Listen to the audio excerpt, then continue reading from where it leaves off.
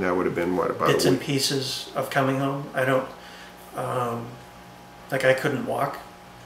My father-in-law had to help carry me in the house.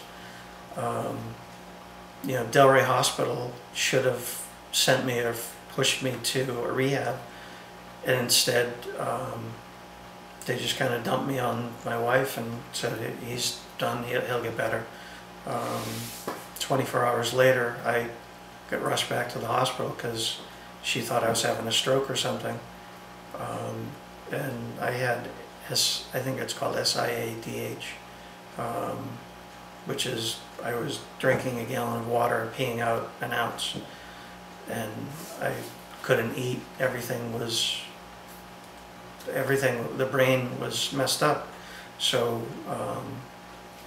I started mumbling and not being able to talk, so she thought I was having a stroke.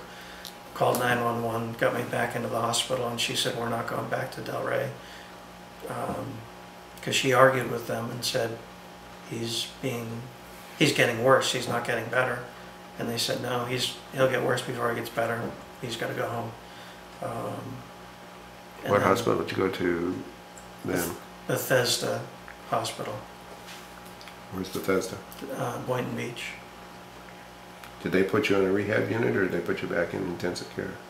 I don't know. They didn't put me in intensive care, but the neurosurgeon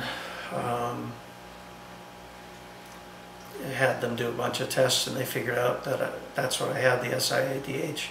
So luckily they didn't have to cut me open. They just said no water, you know, ice chips, and I spent another week in that hospital